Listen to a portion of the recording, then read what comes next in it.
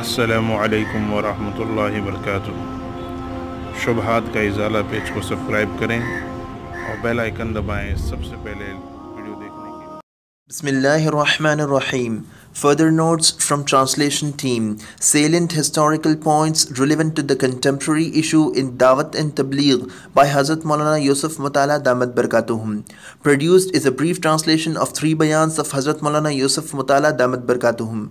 Note: best attempt has been made to make the translation as close as possible to the Urdu version.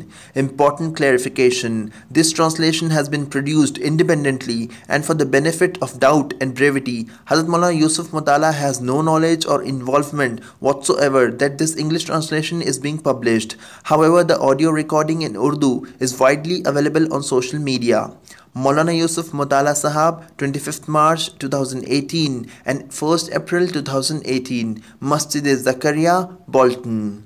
On the demise of Maulana Saad Sahab's father at a tender age, the mother of Maulana Saad Sahab wrote to Hazrat Sheikh rehmetullah stating that you are undoubtedly aware through the Almighty as to who did what to my husband.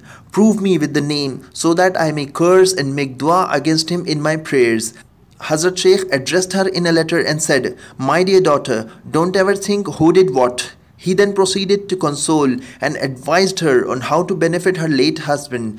Thereafter, Hazrat Sheikh wrote a letter to Maulana Saad's grandfather, Maulana Izharul Hasan Sahab. In it, he wrote that after Maulvi Inamul Hasan, it's you, and in the interim, you should undertake such tarbiyah of Saad that he acquires such capability that he can oversee the effort like his grandfather and great-grandfather.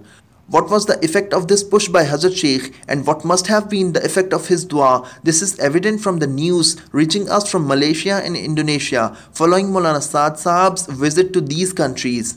Prior to the janaza of Maulana Yusuf rahmatullah alayh, Hazrat Ji assembled the Akabireen ulama such as Qari Tayyib Sahab rahmatullah alayh, Maulana Alimia rahmatullah alayh, Maulana Asad Madni rahmatullah alayh, etc. and told them of his intention to submit the name of Maulana Inamul Hasan as the new Amir.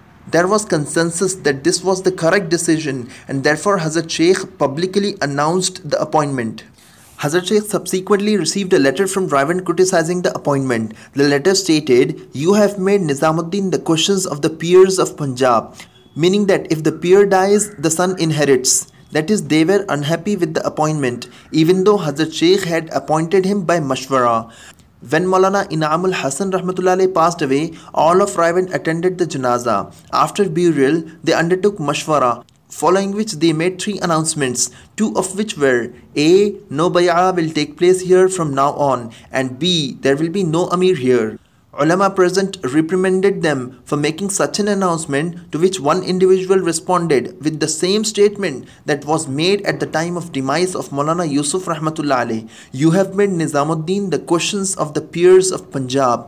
He went on to say that we have snatched the question of the peers of Punjab. At Masjid Noor, Bradford, 21st April 2018. In 1971, Hazrat Sheikh Zakaria Ra was residing with Maulana Sayyid Ahmad Khan Sahab in Medina, Masjid Noor. At that time, the people of Raiwind were conducting mashwara in Jeddah. In that mashwara, it was decided that a spokesperson visit Hazrat Sheikh and inform him that his residing with Maulana Sayyid Ahmad Khan Sahab was harmful to the effort of Tabligh. 4 people visited Hazrat Sheikh and informed him as such.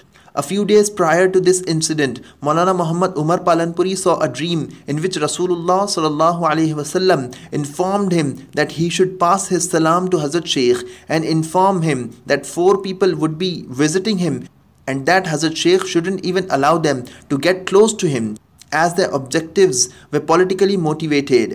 Unfortunately, Maulana Umar Palanpuri was unable to convey the message in time.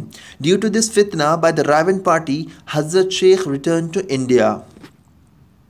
Maulana Sayyid Ahmad Khan Sahab and Hazrat Alimia Sahab Nadwi. In 1976, Maulana Sayyid Ahmad Khan Sahab was in a gathering of old workers which included Maulana Ahmad Lad Sahab, Maulana Ismail Godra Sahab and other Puranas too. Maulana Sayyid Ahmad Khan Sahab suddenly turns toward Maulana Ahmad Lad Sahab and says, "Look, don't you ever leave Markaz Nizamuddin, no matter whatever happens." Hazrat Alimia Sahab Nadwi. Like Hazrat Maulana Sayyid Ahmad Khan Sahab, Hazrat Alimia Sahab Nadwi also advised Maulana Ahmad Lad Sahab Don't ever be bought out by anyone. There are plenty of bidders and buyers. These examples of foresight have come to be true, such utterance that was said 40 odd years ago, rahimahumullah. Sometimes such words of wisdom and importance are uttered by the friends of Allah that are only fulfilled in the future.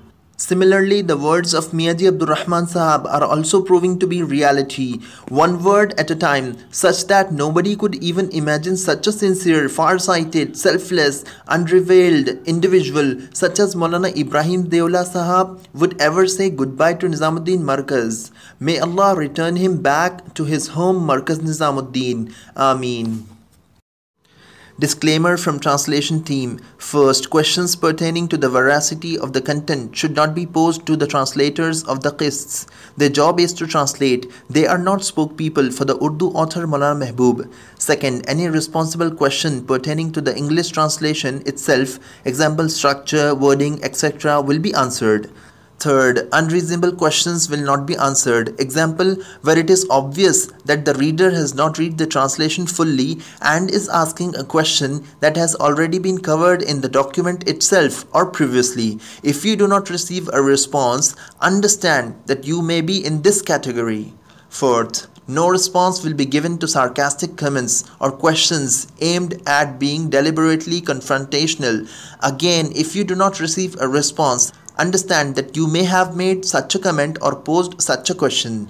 Fifth, finally, acquit yourself like an intelligent Muslim. Instead of engaging in pedantry, nitpicking or looking for minute discrepancies that have no overall bearing, try to understand the translation holistically. May Allah Ta'ala grant us understanding. Ameen.